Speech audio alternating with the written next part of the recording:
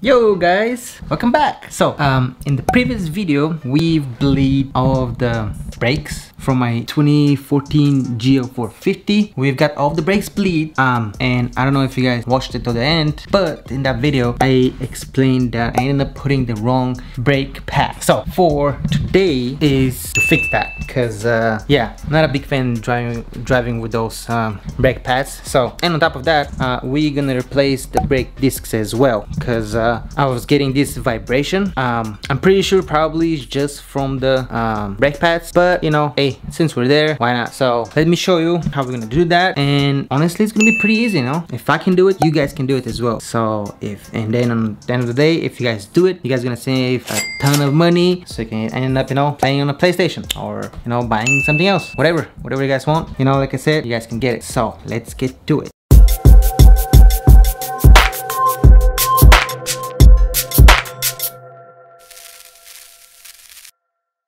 Okay guys, so let me show you. It's super easy, and once again, if I can do it, you guys can do it. This bracket right here comes out pretty easy. You guys need to push and out. Whew. Okay, then for neck, we need to remove these two caps in the back, and I have only one. I need to order another one. To remove the brake calipers, to be able to replace the brake pads, you guys need 11 millimeters. So this is, I guess it's some kind of a weird special number that, you know, it needs to be ordered through Amazon. So I'm gonna put a link down below for you guys if you wanna get it. Okay, there's one more in the bottom.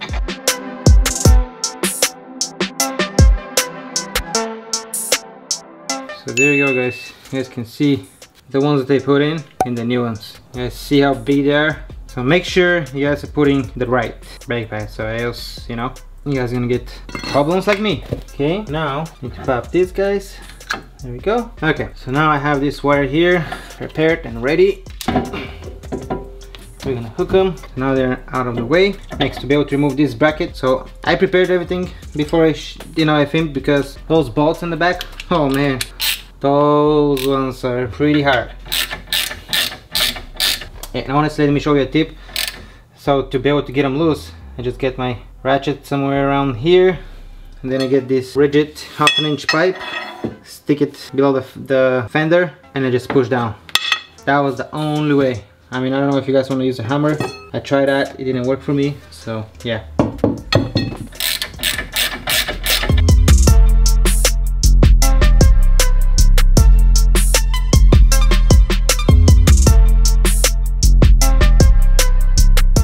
Okay, and the bracket is out. Now I forgot to mention, for these bolts, I'm using 13/16 to remove that bracket.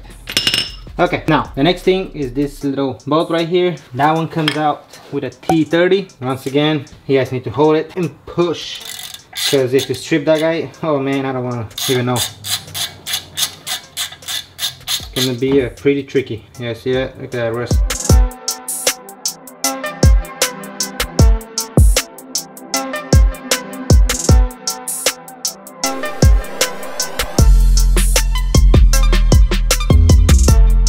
Okay guys, well, I tried hammer and nothing's really working. So I went to the store and I got a 1/2 inch bolt. It's a 4 inch long with a washer and a nut. So right here in the back, right between where the brake caliper is attaching, we're gonna slide this bolt, then we're gonna get the washer and then the nut.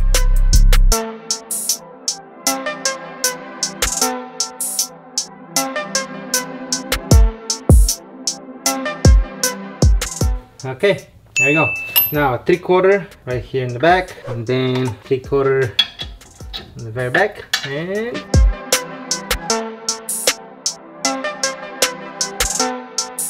oh, did you guys see that? There's no way with the hammer getting out. Okay, let's spin it.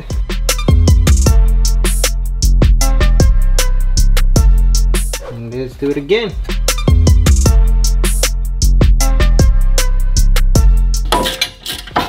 Look at that. You guys see that? Oh, super easy. 5 minutes ago, man, I almost wanted to cry. It's a good thing I didn't cry. Okay. Oh man, look at that rust. That is crazy. So we need to clean all of that. And the crazy thing is, I went to the store and I didn't buy a metal brush. It's crazy. But yeah, there you go guys, you can see.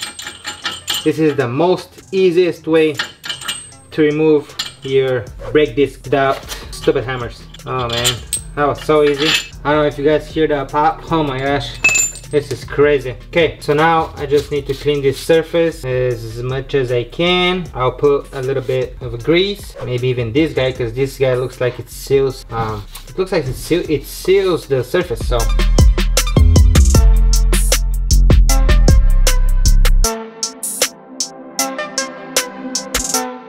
there you go. Okay. I'm not gonna be able to spin it. Well, so this and this, it's aligning with this guy, and then this is where the screw is gonna go. So let's see. Just like that. Oh yeah. Now we need to put the new screw. Let me see if I can find it. Okay, I got it. Yeah. Like I said, this is where it's gonna go. There.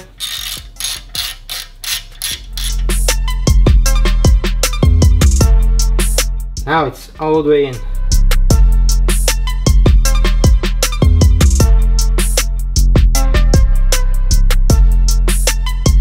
I'll put the old one. This old one is in a good condition. There we go. Not too tight. Perfect. Okay. So now let's put everything back together.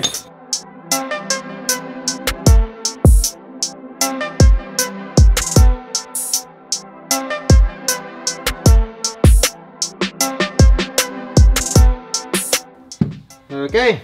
Woo! It's perfect. So for this guy right here, we're gonna do the same thing. So let me show you how we're gonna do it. So before I do all of that, so this is the actual pin that stays here, and it makes it, do you guys see that? It goes in and out. So I kinda do wanna grease it out, just so it moves a little bit more freely. Just a little bit, not a lot. Okay, I'm gonna use this guy right there. Just a little bit. There you go, do you see that?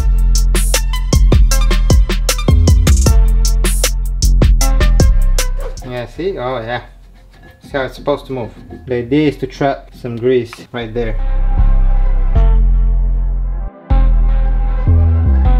Oh, look at that. Perfect. Okay guys, I'm gonna clean it real quick.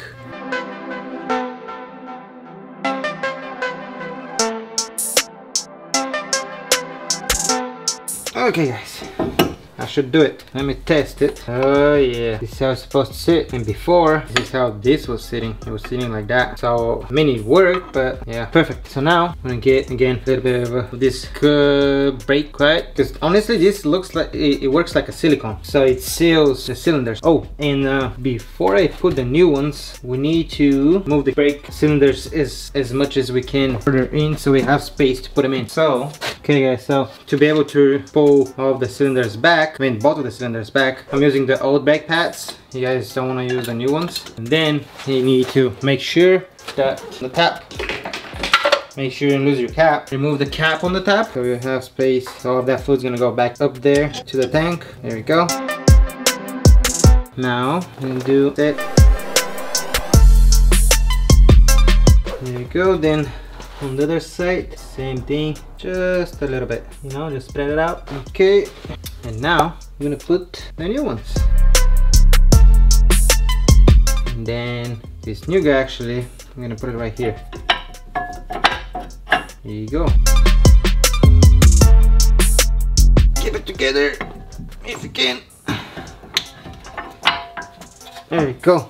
Okay, pin number 1, pin number 2.